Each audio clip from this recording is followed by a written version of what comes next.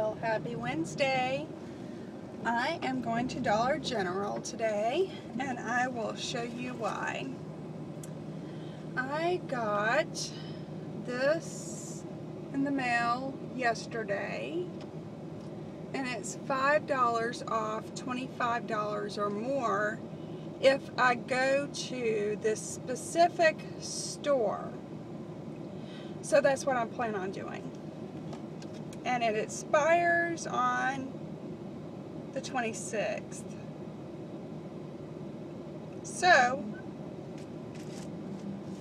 that's where I'm heading, and I plan on getting mostly non-food items, all except for they do have some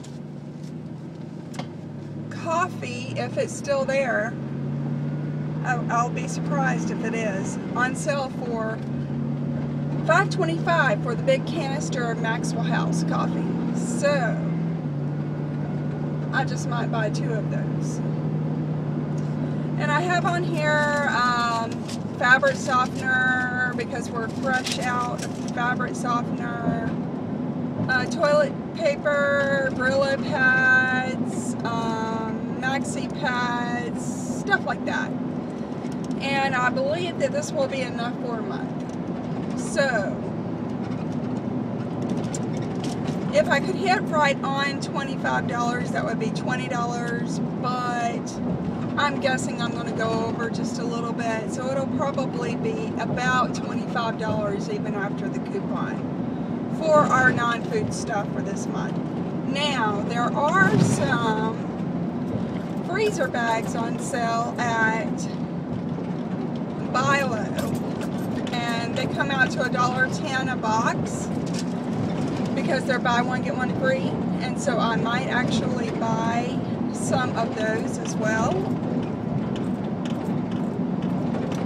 I'm thinking that I am going to hit right at $400. It could be even a little bit less for food items for this month, for a month, for the past 4 weeks, counting this week,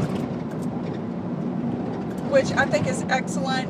Plus, you're talking $25 for non-food, so $4.25. Now, granted, we were out of town for 4 days. If I would add in what we would spend on average for 4 days worth of food, it would still be like $450 for the food items for the month.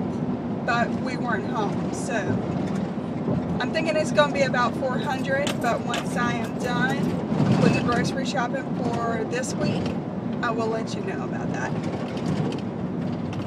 I like to keep an average, and so that would be an average of $100 a week.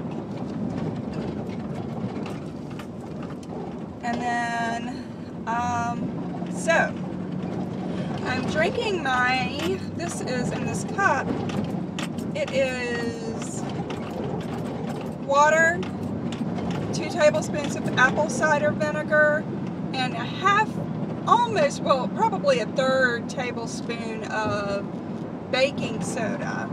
I started drinking this once a month, and now I'm drinking it like 2 or 3 times a day. I didn't drink it so much though when we were out of town. I think I only had 1 in 4 days when we were out of town. And I think it's tasty. Now, a friend of mine and my husband tried it, and I think they pretty well thought I was nuts.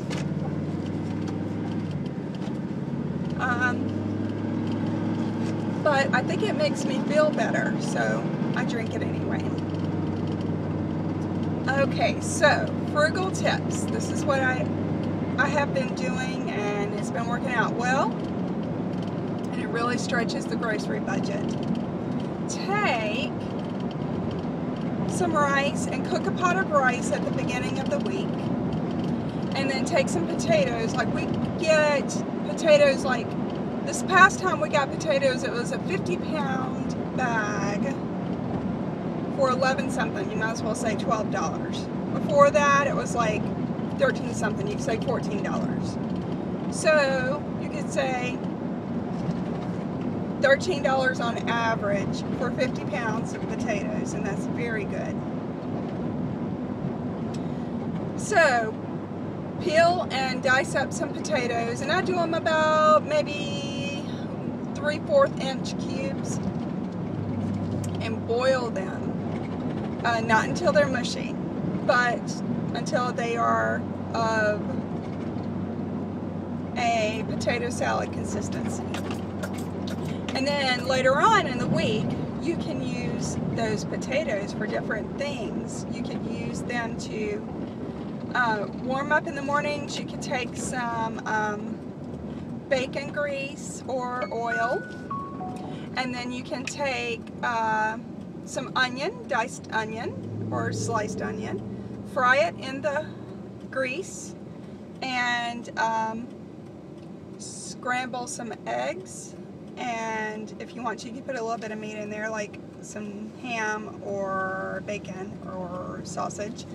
And then scramble some eggs in there. That's a good breakfast meal. You could take the potatoes and you can mash them up later. They're already cooked. All you'll have to do is heat them up. Maybe add a little bit of water into a pot. Put the potatoes in there and mash them up, you know, heat them up, and then drain them again and mash them. You could, today I took some and I sauteed some onion in a skillet with some canola oil, and then I put the potatoes in there to warm them through in the skillet. And then I have some fajita seasoning, and it's so good on many things. I sprinkled the fajita seasoning on there with some chili powder, cumin, garlic powder, and salt. And then I had a little bit, maybe like a tablespoon or a tablespoon and a half of salsa. And I sprinkled that on there and heated that through. And then I threw on just like enough to grasp of probably what, 1/3 cup, 1/4 cup of cheese. Sprinkled that on there, and it made a delicious lunch. If you had some kind of meat, you could put just a little bit of meat on there, or smoked sausage. You could do like shredded chicken, beef, if you had some beef left over from a roast. You could even do ground beef, some smoked sausage, or breakfast sausage, what have you, and it's delicious. And you could put the breakfast mixture or that mixture with some beans in tortillas to eat, or you can mix it with some rice and beans. It's delicious. There's so many things you can do with it. You can make potato salad, so why not? Anyway, so I'm going to let you go. I might do a video on what I get at Dollar General, but I'll catch you later. Bye!